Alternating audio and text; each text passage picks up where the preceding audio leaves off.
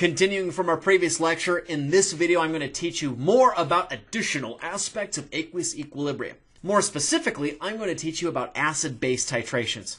Are you ready? Here we go.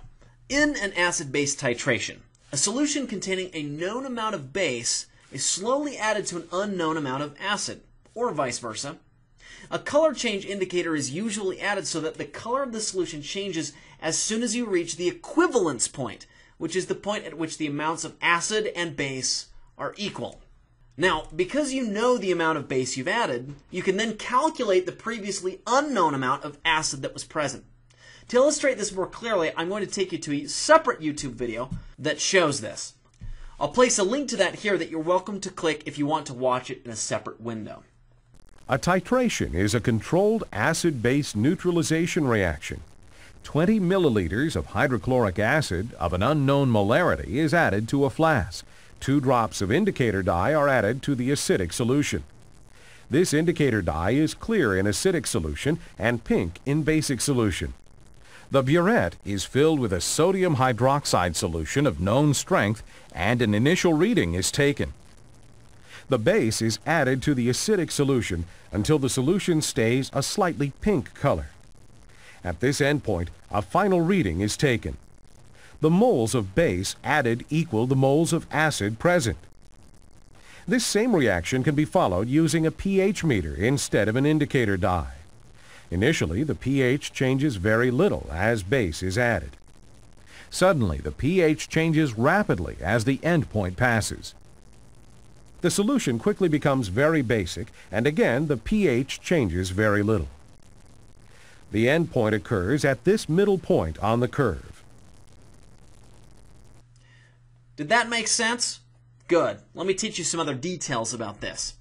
So if you don't have a color changing indicator, you can get by just inserting a pH meter into your unknown solution and then taking readings to generate something called a titration curve, which can then be used to determine your equivalence point.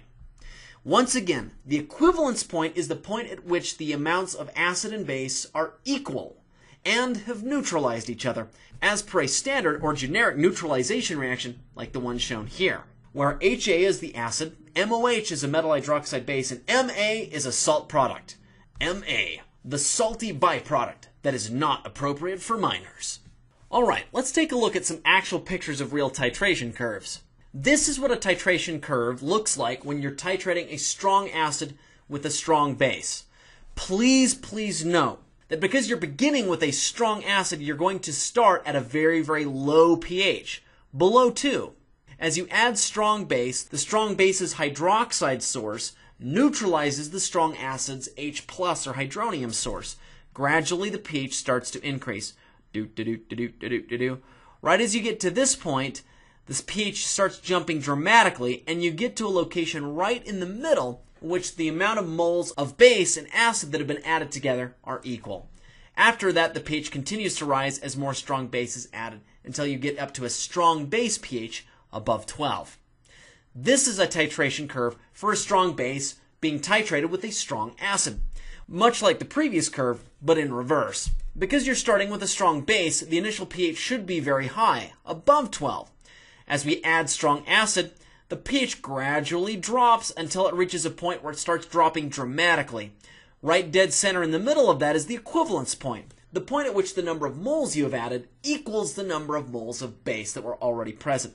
The pH then continues to descend until you get down to low pH below 2, at which mostly strong acid is dominating.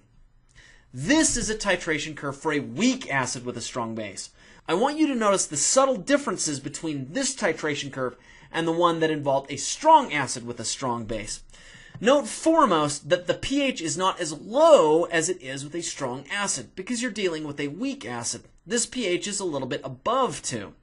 You should also notice that when titrating a weak acid with a strong base, you have a slight uptick curve like this. That is, it kind of looks like an inflection point, and then gradually it inflects back the other way. In other words, I have kind of a frowny face until somewhere in the middle, at which I now have a smiley face.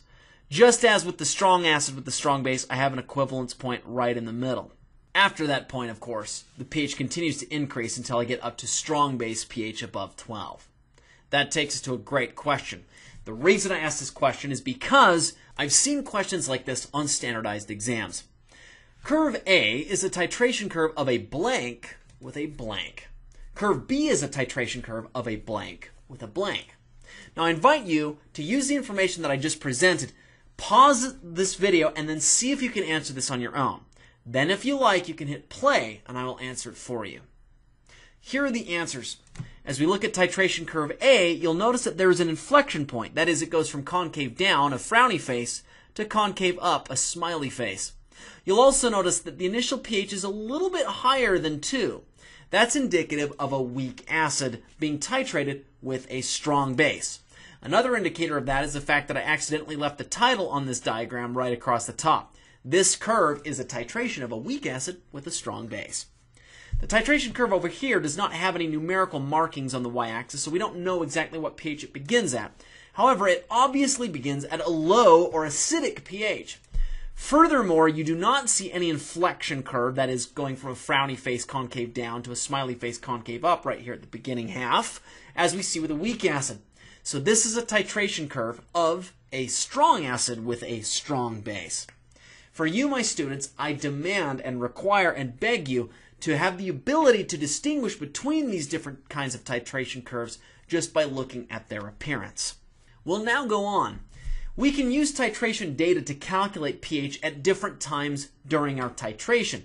The way this is done varies depending upon whether you're titrating a strong acid with a strong base, a weak acid with a weak base, or a strong base with a strong acid. If we're titrating a strong acid with a strong base, the pH calculation is divided into 4 stages. Stage 1, the initial pH, that is where no base has been added yet. At stage 1, where I've got just strong acid and no strong base added whatsoever, the pH of the solution is calculated directly from the initial concentration of the strong acid. For a solution of 0.1 molar HA, for example, because it's a strong acid, it will dissolve completely and release 0.1 molar equivalents of H+. Therefore, the pH is going to be equal to negative log of that number, which is 1. The second stage is between the initial pH and the equivalence point. As you add more and more strong base, sodium hydroxide or potassium hydroxide for instance, the pH increases slowly at first and then rapidly as we approach the equivalence point. The pH before the equivalence point is calculated from the excess amount of acid that hasn't been neutralized. And I'll show you an example of that later on. Stage 3 is at the equivalence point. At the equivalence point, an equal number of moles of base and acid have been reacted together, leaving only a solution of their salt. The salt, by the way, doesn't affect pH whatsoever, so the pH of the solution at this point is 7, at least when you're titrating a strong acid with a strong base. Now at stage 4, after the equivalence point. Beyond the equivalence point, the pH of the solution is calculated from the excess hydroxide in that solution, and I'll show you an example of that later on. Speaking of which, here is one. 20 milliliter sample, 0.2 molar HBr is titrated with 0.2 molar NaOH. Calculate the pH of the solution after the following volumes of base have been added, 15 mils and 35 mils. I invite you, if you feel comfortable, to attempt this on your own, and then if you wish, you could click a link here to a separate video, which I'll show you how to do it on the board. And here's another one. How many milliliters of 0.085 molar NaOH are required to titrate 25 milliliters of 0.072 molar HBr to the equivalence point? Once again, if you like, you can attempt this on your own and then click the link here to a separate video in which I show you how to do it on the board. That takes us to the end of this video. Please stay tuned to the next one in which I'll continue teaching you more about additional aspects of aqueous equilibrium. Until then, have an enjoyable rest of your day.